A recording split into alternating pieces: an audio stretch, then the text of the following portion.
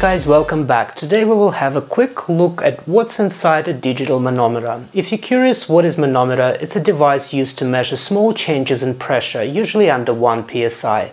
Traditional analog manometer uses a U-shaped glass tube with a colored liquid inside. When you apply small pressure or vacuum to one end of the tube, the surface area and the weight of a column of liquid will displace, measuring and indicating the pressure.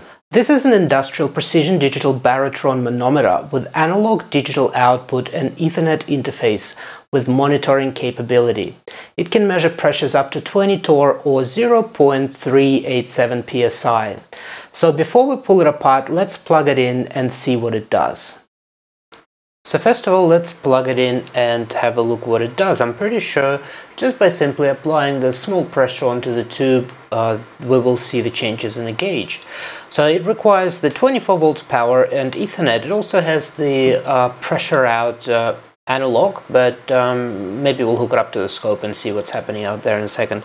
So I have here 24 volt supply and Ethernet cable. Where was it? Now let's power it up. So we'll give it a second to boot. So now let's go onto the browser and type in the default address, which is 168.1.100. And here we have the front page.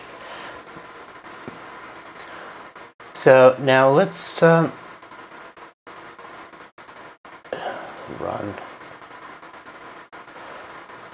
Okay, so after poking around, I've had a look, and for some reason either I'm not running Java correctly on my computer or something, but it says here the diaphragm is shorted. So if I try to clear the events, it is still giving me the same thing. It also says the COM error here, server COM error. So if we go to diagnostics, it says overrange times 29, diaphragm shorted times 30. So, and another thing, if I go to configuration and go zero adjustment, it tells me caution, system pressure is higher than 20% FPS. The e-baratron cannot be zeroed. So what I'm going to try to do is to cycle the power off and on. So I'll just disconnect the power right now. And it's disconnected. The baratron is getting quite warm. I think it needs to be preheated. So reconnecting the power, and we'll see what happens. Okay, I have literally spent about 8 hours trying to figure out this stupid Java, and I can't figure it out. It's just not working. It came up at some point, and it lit up that baratron. Actually, it says the membrane is shorted, so the device is faulty. So I guess we have to pull it apart before we test it out. But seriously, I've tried all sorts of different versions. I've tried Mac, I've tried PC, different versions of Windows. I've tried the Java runtime environment for microsystems or whatever that is. It just worked, and then suddenly I refreshed the browser and it just didn't work. So I'm not sure what's happening. It's been a nightmare. So let's just get to the bench and pull it apart. From what I figured, there's a screws located underneath. You can even slightly see the indentations in the stickers. It's actually pretty hot at the moment because I've just unplugged it. So I guess we will have to remove the stickers first to reveal the screws. And surely enough, there they are.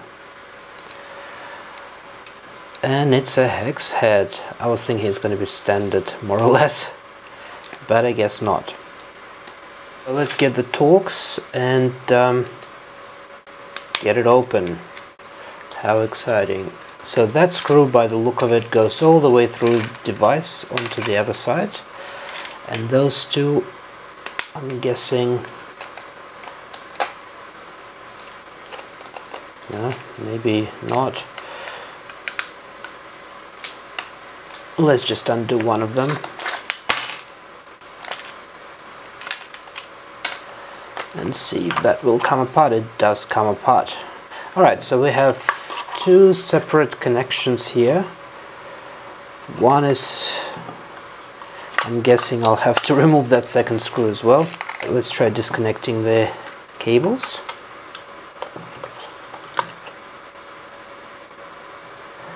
I'm not sure if that's a connector or not. It is. It is, very interesting. Must be grounding or something, just a single wire. So here is the control unit itself, which is quite hot still. And let's undo that screw and take that device apart. Alright. There's a little sticker.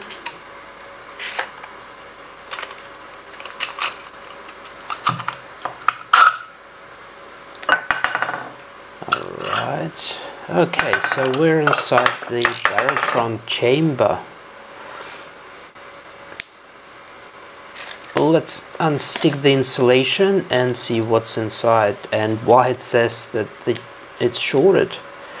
Surprisingly, when I plugged it in, I was in the middle of actually installing an older version of Java when I refreshed the browser, and suddenly it displayed that everything with the way it's supposed to display. But after the older version of Java installed, it suddenly just said, nope, not working again. Alright. So I'm assuming that would be a thermal sensor. More screws to undo. Alright, let's go further. That's the top unscrewed, so let's remove that. And that wire was just grounding. So here is more electronics. Another circuit board, let's take that off.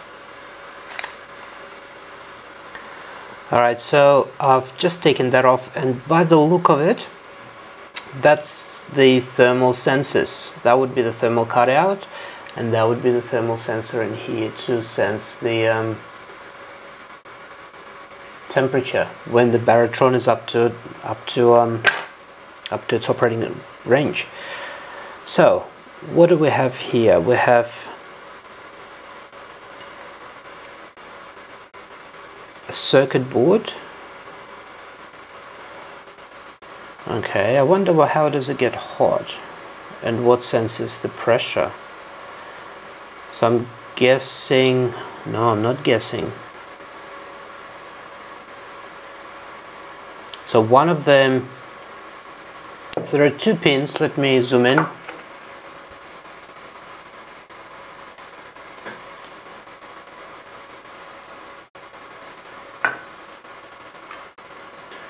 So there are two pins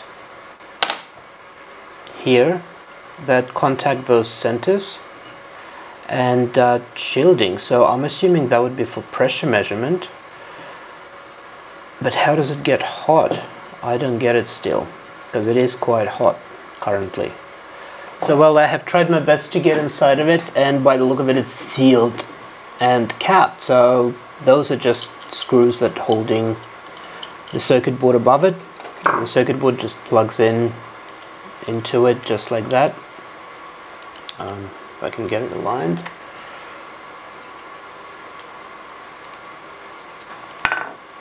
So that's it. It's, yeah, I'm not sure how to get this chamber apart. It wouldn't unscrew, and it's very heavy actually. So we'll probably leave this one as is. So that's a capacitive pressure chamber.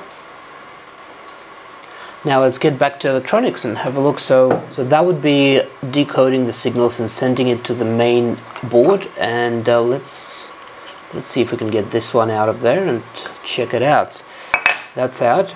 So we've got communication chip, we've got a microprocessor, a reset button.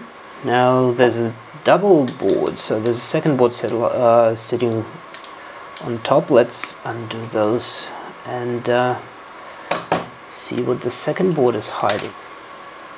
So I'm guessing that the top board is only communication, Ethernet communication, by the look of it. Now we've got the second board, and there's not much here either. I'll see if I can take that out.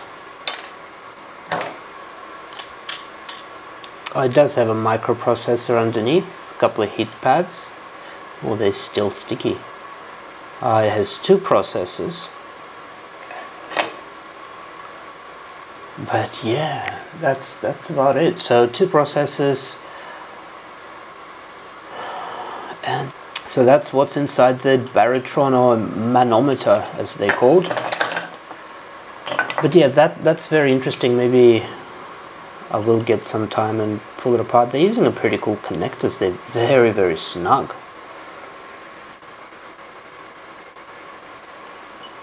Yeah, what a shame that it's dead. Just an update. I figured, what if I just hook it up without the chamber and see what happens? So I did, and it's not telling me on the screen, even though it's not really working with the JavaScript, but it doesn't say the baratron shorted anymore, the membrane shorted, that warning. And it sort of works. So what happens is, if I let's have a look at the scope right now, and just like I predicted, those 2 wires that were connecting to the chamber itself, this one and this one, they are for positive and negative. They're balancing. So as you can see on the scope right now, we've got above the normal, and if I touch the contacts on this side, it drops down. If I touch it on that side, it jumps back up. So if I touch it just the right amount, because it's measuring capacitance, as you can see, it's just, you can set the bar of voltage, that's analog voltage output, anywhere really. So it's just like working as a balancing, like pushing and pulling. So I think that circuit board can be used for something else, even though that's dead. I can make some sort of, I don't know, device with it, and it seems like it's working. The only thing I can't figure out is, how did that get heated?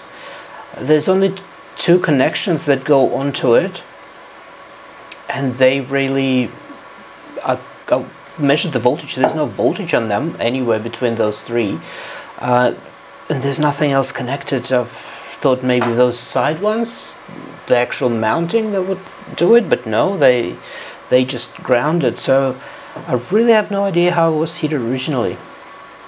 Very interesting. Unless they may be using ground. Yeah, give me a second, I'll just measure this voltage between the ground itself and those. So we'll go to one of those, and nothing, nothing, nothing.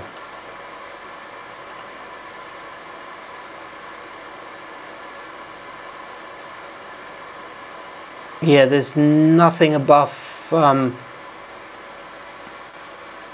it's zeros, it's all zeros. There's 0.0003 volts, so I don't know how it got heated. Unless maybe that thing gets hot, but no. As you notice, when I'm touching the board, the pressure is, well, the line is changing as it's simulating the pressure. Yeah, that's fun device. Can make probably a level out of it or something. So yeah, that's going to be a very handy board for something someday. That's it. Hope you enjoyed this video. Don't forget to like, subscribe and comment. See you next time. Bye.